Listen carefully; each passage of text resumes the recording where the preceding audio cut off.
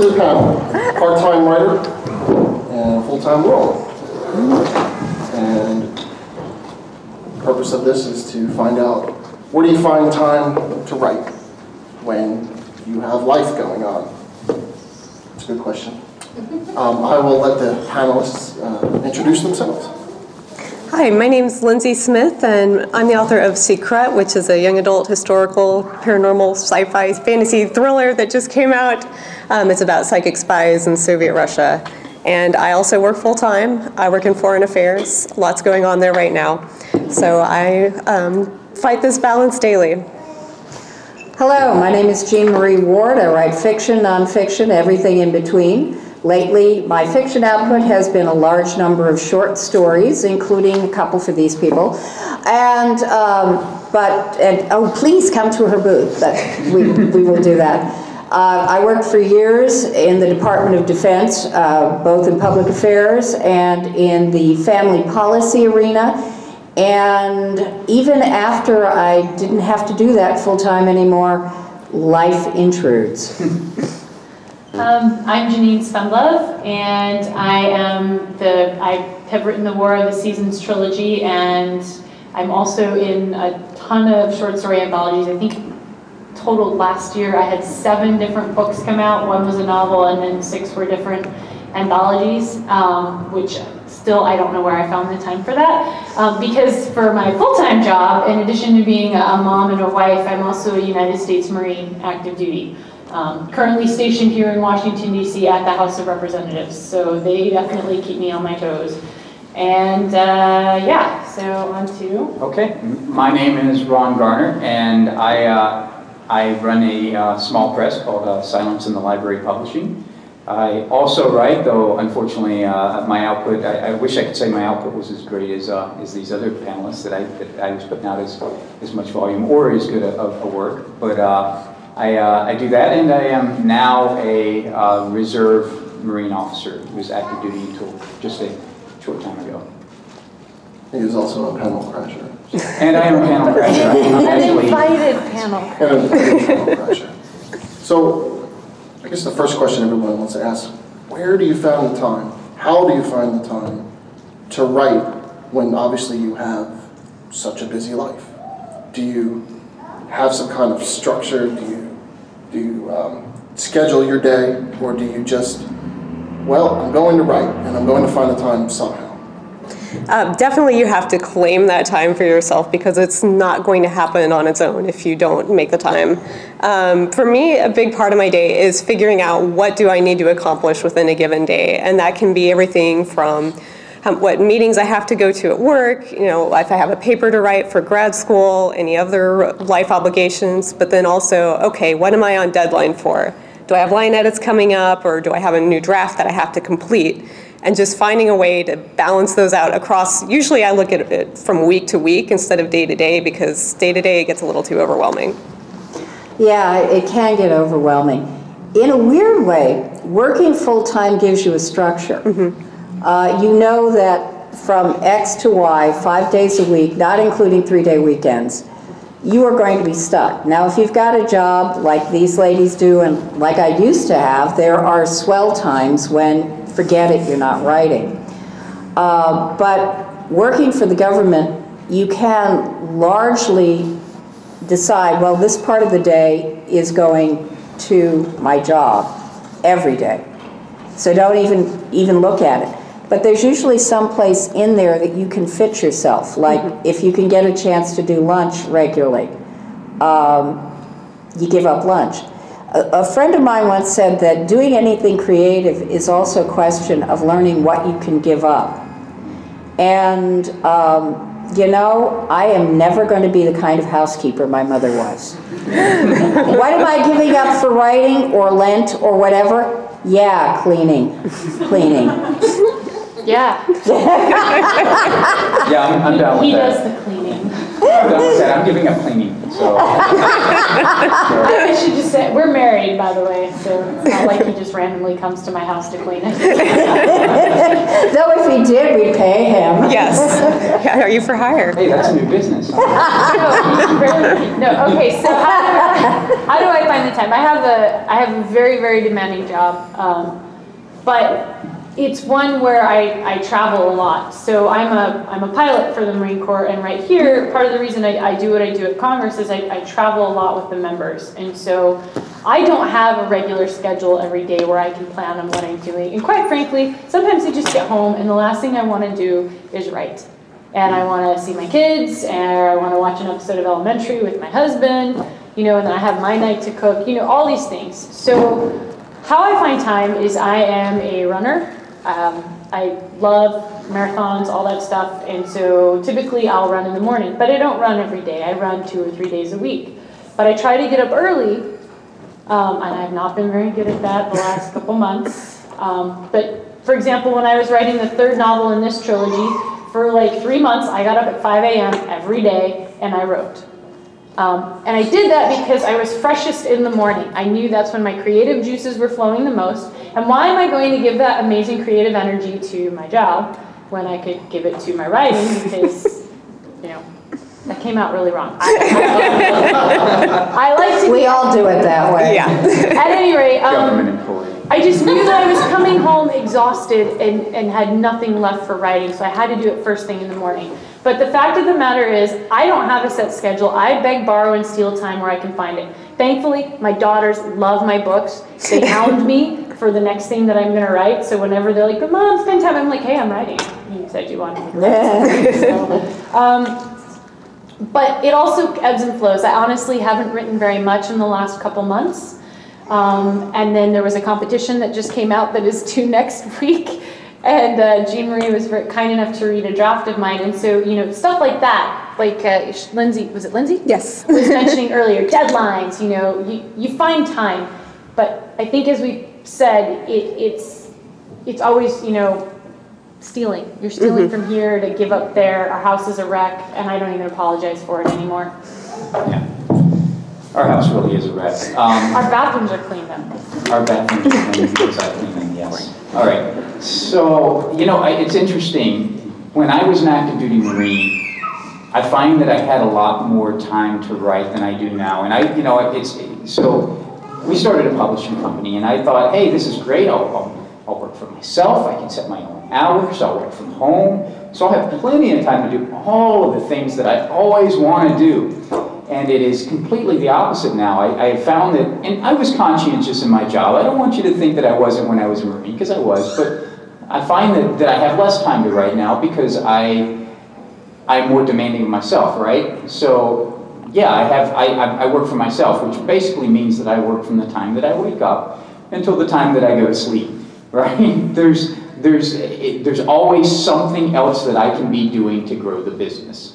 So that is always on the top of my mind. So it really does. And I'm reiterating what these guys have said before because they're absolutely right. It becomes a matter of stealing the time somewhere, right? And the fact of the matter is, everything that you want to do in your life, there's not going to be time to do all of that to the absolute fullest. There's not going to be time to be proficient in every single thing that you want to do. You're going to have to take the time from something else. So you prioritize. So you prioritize. And that's really what it boils down to, is prioritize. Yeah. How well does prioritization work in your writing environment?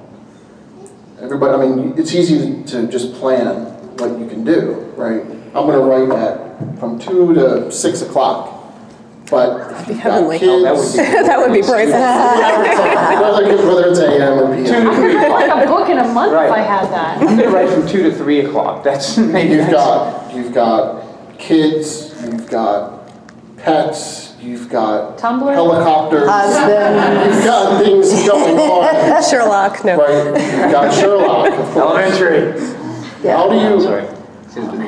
isolate that and get yourself focused to write? Because you can't write unless you're focused, right? So how do you, well, you don't write well. It depends on the writing. I mean, I write nonfiction. I also do video interviews for something called Buzzy Magazine. It's a great magazine, by the way, online. BuzzyMagazine.com. I spent 30 years as a reporter and as a government writer. I can write nonfiction bleeding in the emergency room. I have done it. So I don't have to focus for nonfiction. For fiction, I have to focus. And to a certain extent, this is where I was getting into structure and all that. You sometimes don't have the time to focus or to prioritize. You're just sort of slamming from one disaster to another. And Writing on the fly. yeah, writing on the fly. And you know, when I have my choice, I'm just the opposite of you guys. My best hours are between 7 and midnight at night for creativity. Okay, so who are the night owls here? Yeah. All right, so who are the normal people who... I would say that you have to redefine normal here. There is some point after 10 o'clock at night where I would be easily confused with one of the less cognizant staff or cast on The Walking Dead. You know, it just No. it just doesn't work for me. Although I will say, to Jean Marie's point here, one of the tricks, or you know, you're talking about structure when you like to write, and you're talking about how do you get in. It sounds to me like you're asking how do you get in the zone quickly. How do you get in writing mode? So when I first started writing my novel, we didn't have any kids.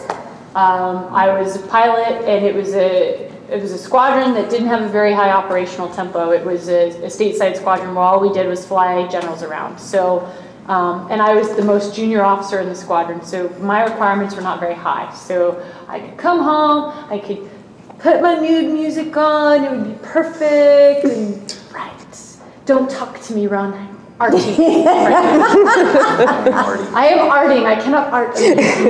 So, yeah, that changed really quick, even before we had kids, because we moved up here, all of a sudden I had this insane job where I had to, yeah, you know, this is Chairman Isa, I want to go to Moscow tonight. Ah, okay, let's go. My life changed. And so what I found was I'd always listened to music while I was writing. And I became a bit like Pavlov's dogs, I guess, where when certain songs would come on or certain albums would come on, I'd be like, I need to be writing. Why am I not writing? Why am I not writing? So like, I cannot listen to Adele. I can't. Because if she comes on, like, I'm going, I need my computer or something, or somebody give me a piece of paper or a notepad. And there are a few other albums like that, like the Cranberries, Enya. So you've trained yourself. I've trained myself particularly to certain albums and I don't even listen to them. They're just going somewhere in the background, but it's like Pavlov's dogs. So find something that's your trigger is what I'm getting at here. What helped me to, when I was drafting Secret, I'd get up, I'd go to work, and all throughout work I'd be thinking, man, I just want to go home and I want to write about my psychic Russians. I want to really get back into this story. But I'd let these ideas start stewing kind of in the back of my mind. Yes, you start thinking, oh, well, wouldn't the scene be even cooler if I kind of added this element? Or, you know, what if there's the space race going on? You come up with these additional things when you're not actually at your keyboard and you're thinking about them, and they just get better on their own when you step away. So by the time you actually can sit down and get it all out of there, it's so much better than you would have done if you had just had for endless time to sit down and peck away at it, I think. And I will admit to having had those moments walking around the corridors of the Pentagon and like running back to my desk, pulling out my phone, going, don't forget this brilliant idea. Right. I keep this all the time. Do you walk around with the mental recorder going I mean, on? I have or a little literally, note I used to have a 1-hour commute to work in my car, and you know, these brilliant ideas would come. Well, I thought they were brilliant, but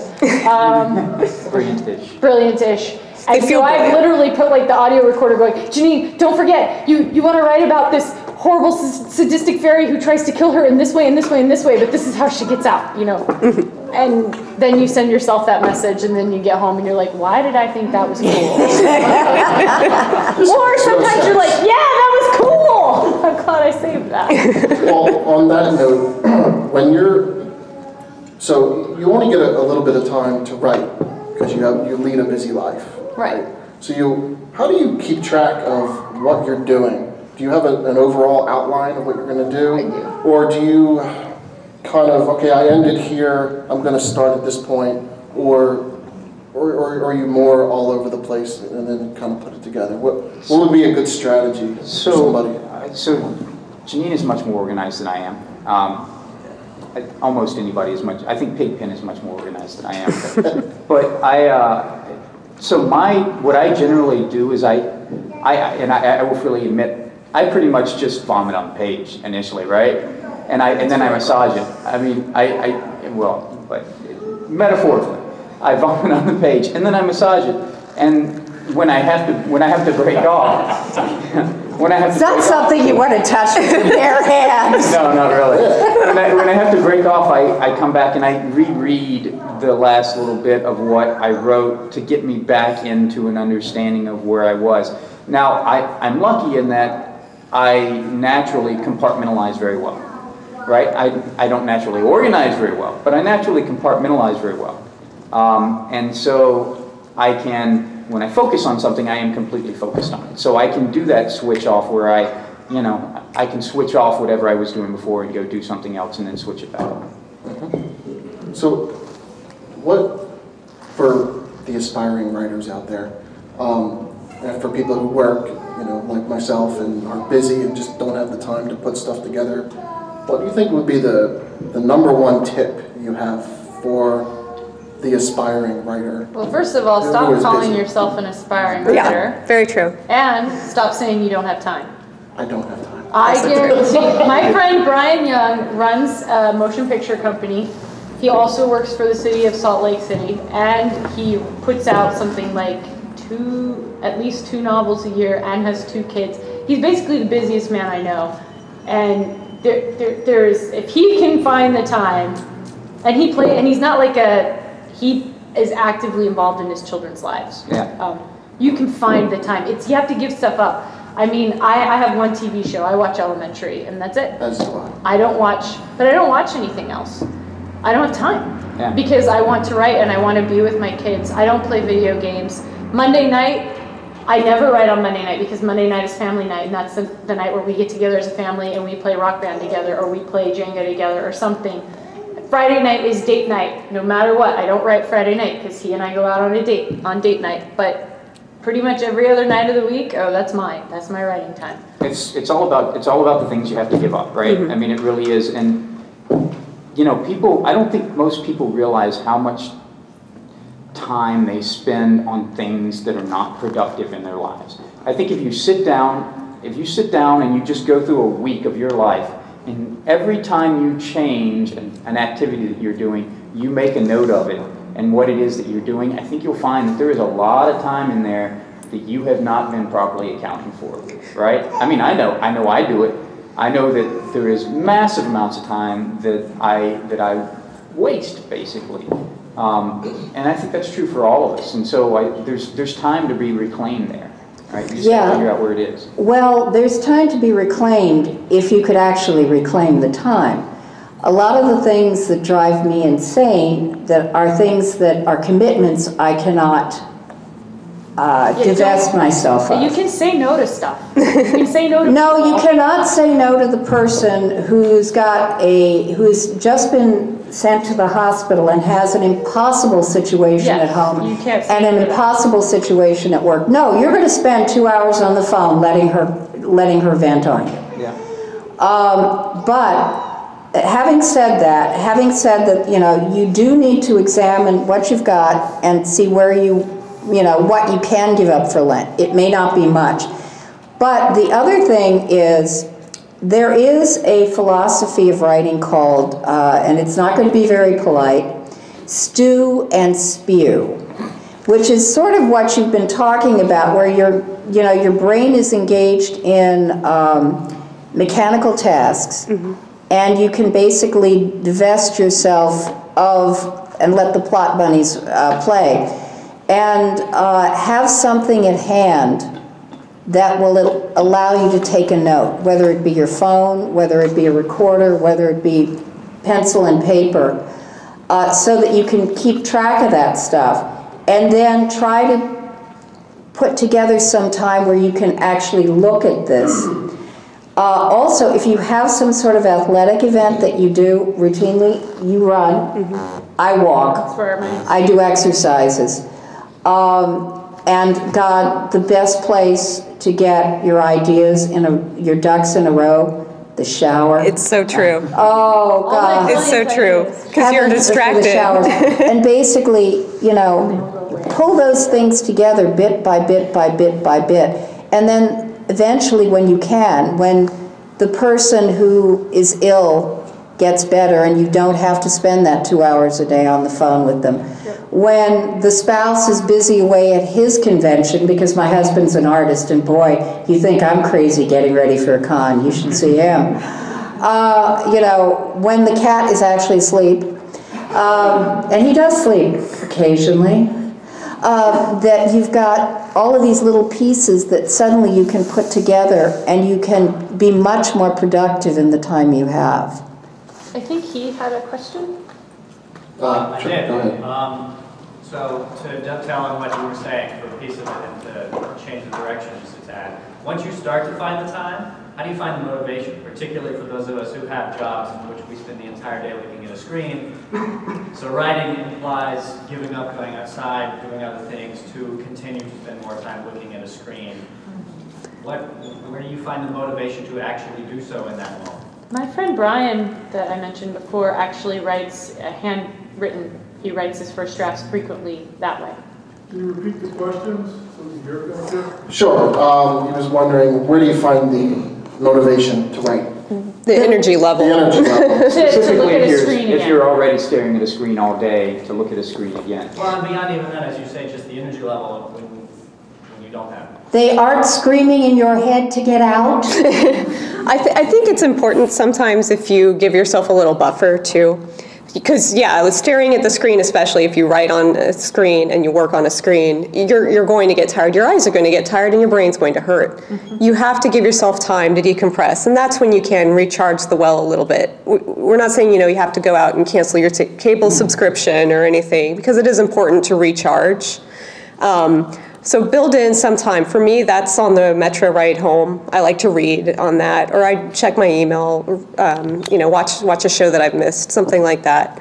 And that gives me a little bit of time to decompress, come home, have dinner, and then it's time to get back to work once you're feeling a little revitalized. Because if you're only giving and giving and giving of yourself, then yeah, you're going to run dry. You're not going to have that energy that you need. Yeah, there's only so much creative energy in a given day. And a certain amount of it is going to be given to your job because, well, rent and mortgages are good.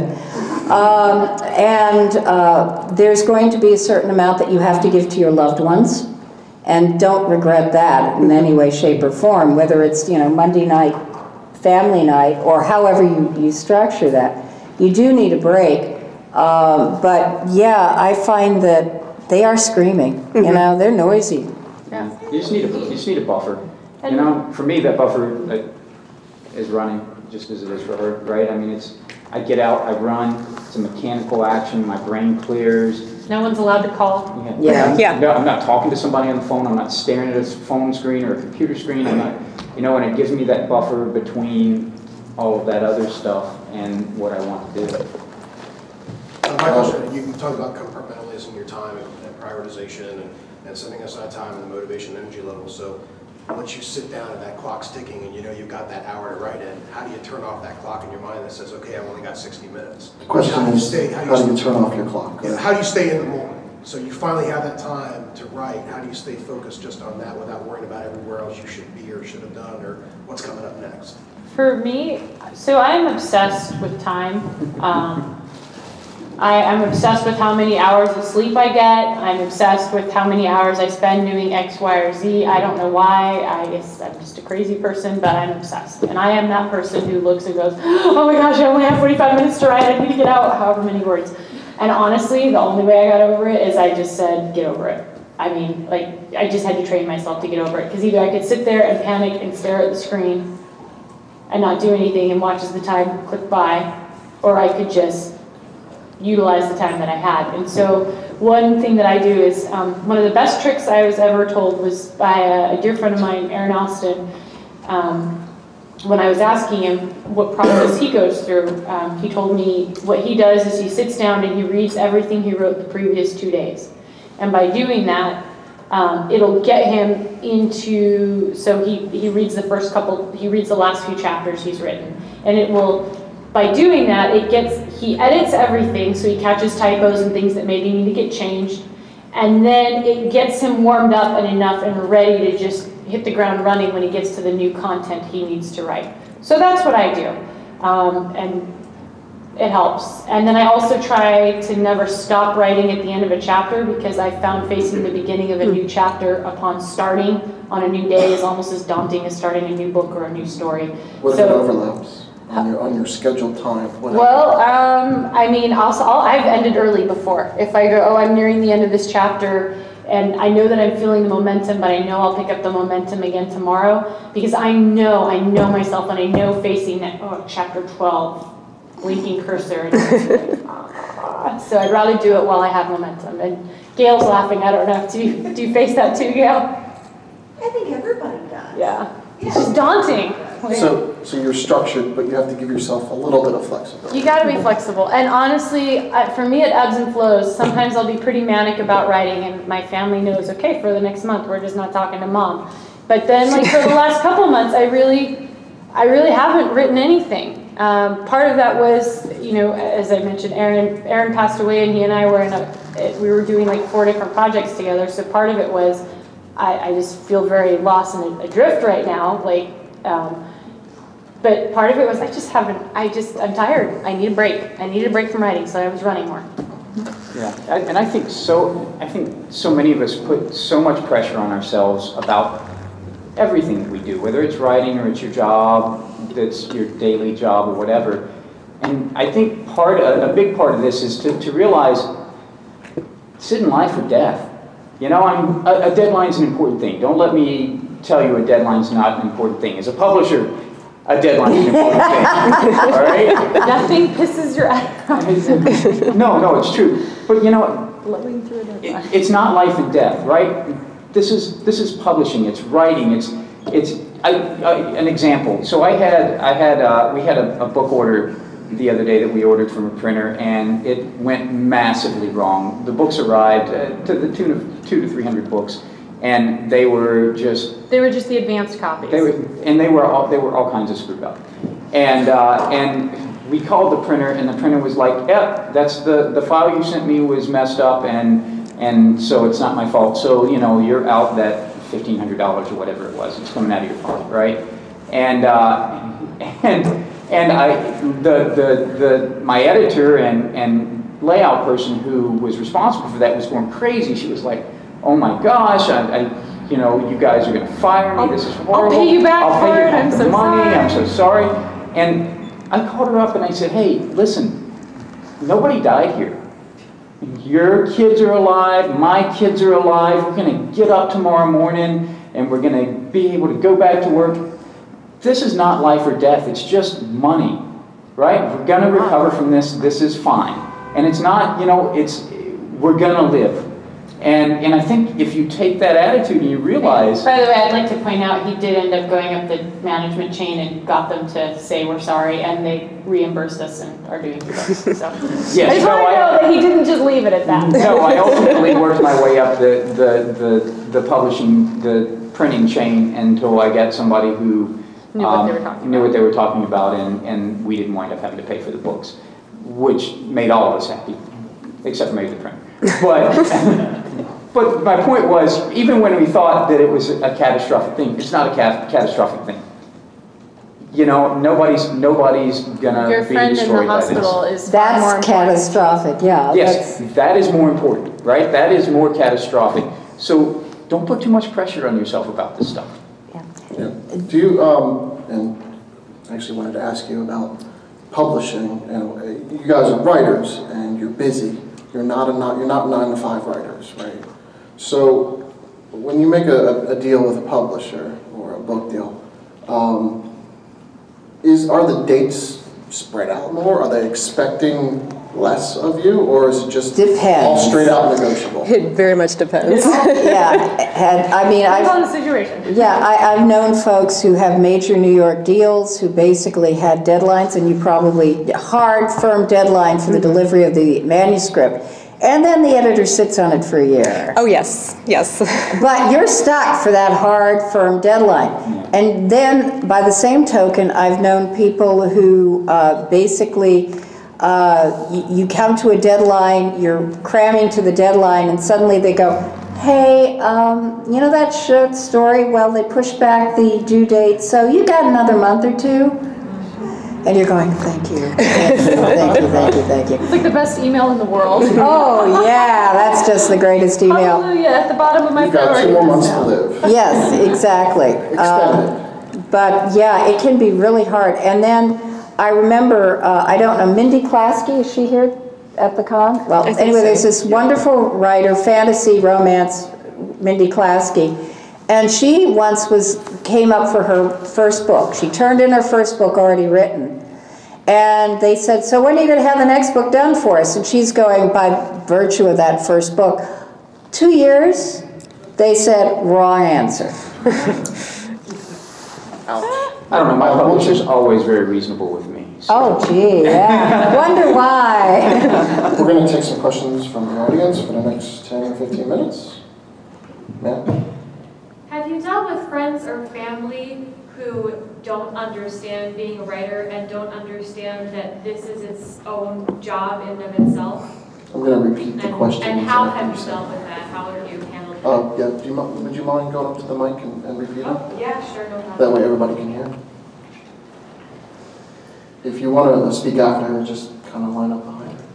Have you dealt with friends or family who don't understand being a writer, don't understand that this is just as much a job as your full-time jobs? And if so, what have you done to work with those situations in your lives? It's definitely a challenge. I've found that it got easier once I had a publishing deal and could say, oh, I'm going to be a real author. See, this is actually worth all the time. But it's hard when you're fighting that road. But I think your true friends will understand why that's a priority to you, why it matters to you. And I'm sure they have something as well that's just as important to them. It's just being able to communicate it, and then also being honest with yourself about, if I'm going to be setting aside this time to write, then when I'm not doing that, I can't feel guilty about not working on it. I have to step away from the writing entirely, spend time with my friends, spend time with my loved ones, and commit fully to the time that I do spend with them, so that when I'm writing, I can commit fully to that. What she said.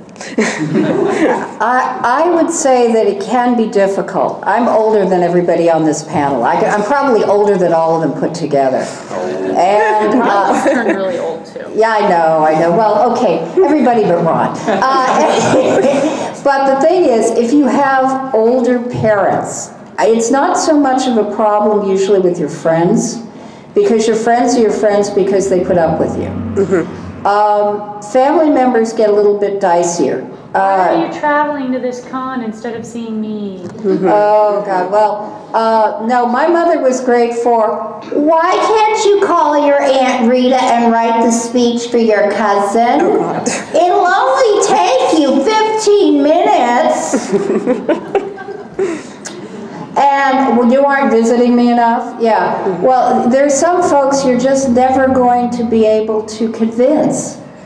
Hopefully you're not married to them. I have not had to deal with that, but I have known marriages that have broken up over this because one partner does not see the validity of another partner's activities. I have not had to deal with that. But with my parents, it was always, because they were 40-something when they had me. And it was a large measure of sucking it up and staying up till 2 o'clock in the morning instead of going to bed at 11. It's got to be pretty hard, yeah. When you guys are already super busy. Then you have, why don't you come and visit me? You know. Well, it's not just the why don't you come and visit me, it's the call in the middle of your writing time going, oh, yeah. I need you to do this now. But you learn stuff. Like my parents have been bugging us to fly out because they live on the West Coast to come see them, and I went, well, I just found out I'm a guest at San Diego Comic-Con, so guess when we're coming to see you. I hope you're free the last week of July. And yeah, you find ways to make it work. Although, like you said, with some people it never will. My parents, I went down and visited my parents a couple of weeks ago, actually, first time in, I don't know, a year and a half or something. And my parents gave me the, why don't you come see us more thing out of one side, and then my dad out of the other side was like, hey, I've just written a book. Yeah, you get some of that too. Can you help me? Yeah. I've got this great idea for a book. Why don't you write it? Why don't you write it? Why don't you write it? Yes. I think she has a question. Yes, next question. This is a very specific compartmentalization question. For those of you who do research, like the historical and nonfiction, I try to figure out a way to budget it, but I always feel guilty of giving up my writing time to research, but you can't do the writing until you've done the research. Actually, everybody research. You research for everything that you write, I don't care if it's some crazy paranormal fantasy that happens on Mars. You research everything you write. I mean, in this book, I had the sun rising in the south at one point, for some reason, I can't remember why. But I still took the time, I sent it to my friend who's an astronomer and for NASA, and was like, I know this is a world with magic and stuff like that, but I still want like basic physics to be real. Could this happen? And so she spent a lot of time researching it, but I'd never written a fairy tale either. I spent a considerable amount of time just researching basic Celtic fairy tales. So honestly, anytime you're world building, which is what you do when you tell a story, you're gonna research. Yeah, and you're gonna spend a lot of time researching and never begrudge yourself that. And there's a good reason for that, and a couple of good reasons. And people are willing to suspend disbelief on some supernatural things as long as everything else works, number one. And number two, people are willing to suspend disbelief on the supernatural stuff as long as your system works within itself and is consistent. I mean, right? How many of us watched Captain America 2? Thought it was great, except for the part where he runs in front of the Lincoln Memorial, and you're like, yeah, because like that always happens where no one's there. I'm fine with everything else that goes on in that movie, but that, nope, sorry. Ruined it. No, didn't ruin it, but come on, like immediately threw me out of the movie. Oh yeah, how many, for all of us, how many of us have read a book set in Washington, D.C.? Yeah, it's painful. And it took me 15 minutes to get from here to there. Or where they've got like the house next door? yes, or the metro in Georgetown. The point is, that would take you like 2 seconds to research. Oh, what's the metro stop in Georgetown? Oh, there isn't one. Okay, my character's riding the bus. Or running. You got it. Research. You got to do it. Is your question more to balancing the research time versus the writing time? What's the best way you found to do it, but not sacrifice your productivity in your limited time? Right. Well, if you're working on a project, but you know your next project, man, I would really love to write something set in North Korea. And I'm writing this book that's, a completely second world fantasy right now. Start early, start thinking about it and let those ideas stew for a bit and start reading ahead for that while you're finishing up whatever other edits or other priorities that you have. That way you can kind of overlap a little and start getting the ideas stewing before you actually have to start writing it. It can be complicated because sometimes, the standard way of cutting your research time is to write your story first in the vomit draft, as Ron called it, and then research the points that you don't know. The problem is sometimes to put the story together, you need the research. So it will help you world. Yeah, but you don't have to necessarily do all of your research at once. You can start slow and, have it. But I mean, I'm doing something set in 1814, the burning of Washington. Yeah, I did exactly what you said. I was researching last October for something I'm writing now, but as I'm writing it in the middle of it, it's like, ooh, I need this. Yeah. And you're going to find those moments. And the other thing that doing that, the other good thing that doing that does is it keeps you, so you are then reading something that is not in the genre that you are writing. That does help, right? yeah. And you don't want to do that. You do not want to be reading Lord of the Rings while you're writing epic fantasy, because you're going to come out sounding like Tolkien. right? I was writing something once that was like a coming of age type of story, and I was reading Huckleberry Finn at the time, and I swear I sound exactly like Mark Twain. Well, and Aaron even called you out on it. He read your draft and was like, "So you've been reading Twain?" Yeah. That's definitely something new. Hi, Sir? my question is, it's an expansion on the prioritization. How do you prioritize, or give me some tips on prioritizing projects? I have like 3 short stories at different stages of completion, and I want to expand one that I've written into a novel. And I have them sitting around my home office. I get fantastic ideas for one, write them down, scribble them down, put them in the folder. But I'll have been sitting down trying to work on something else when those ideas will hit me. So any tips on prioritizing projects? Oh man, I always have more ideas than I have time to write. So I have a notebook that I keep them all in. And as I can think of ways to expand them, then I keep track of that. But if you are lucky enough to be under deadline or have a contract for something, obviously that comes first. Yep. That's your #1 priority. And the thing I've learned with deadlines too is if you're usually early for them most of the time, they will be more understanding if you have to be late one time. So if that helps too with how to get that time out. But maybe your favorite story out of the. How do you prioritize which story to write? I go to the one that I feel the most that needs to come out. So first, I prioritize by what's due. Yeah. And so before I was published, obviously that was not something I could use. But now I definitely have, for the next year, due dates of different things that are due. But then when that's not an issue, I go with what I'm feeling pulled to the most. Because there's nothing worse than writing something you really don't feel like writing right now. And you'll know once you get going, you're like, oh, this idea really isn't ready. I think I should work on something else. It needs to stew a bit more. Yeah. So that's how. You just don't let yourself jump from that too much once you... Yeah. Go with the momentum. Go with the momentum. Yeah. Yes. In regards to sort of writing other worlds and creating sort of your own fantasy space with its own rules and everything, how do you go about planning or mapping out the rules of the world and the different sort of things that are going on? Because that's something that I always struggle with, especially when you're trying to write like a fantasy world or something like that.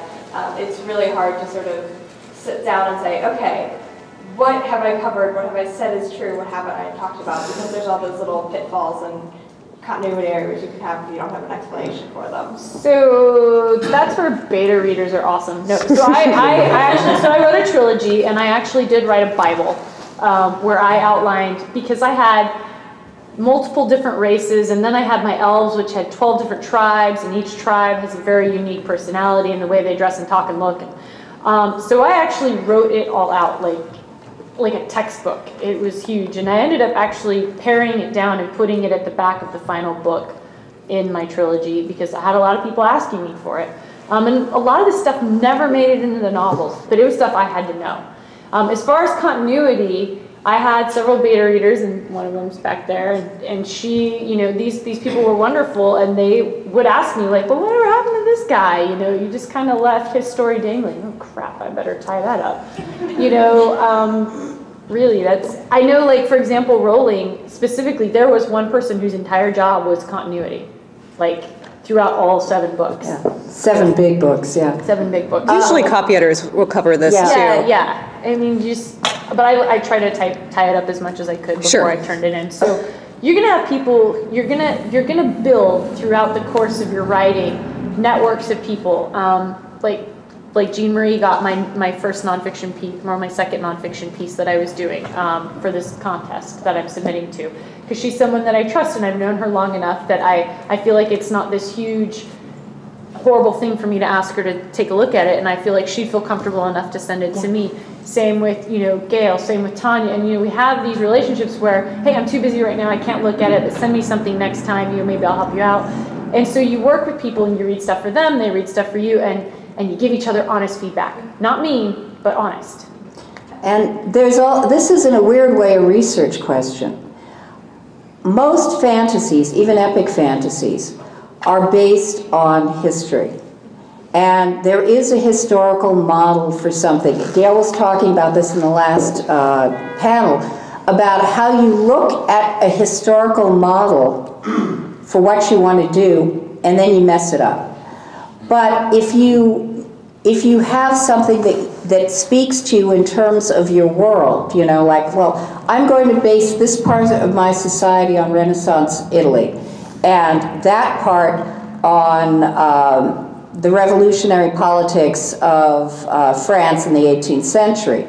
Basically, you can get your details and your continuity by looking at these models. And then you've got something that you can work on that your beta readers can take over.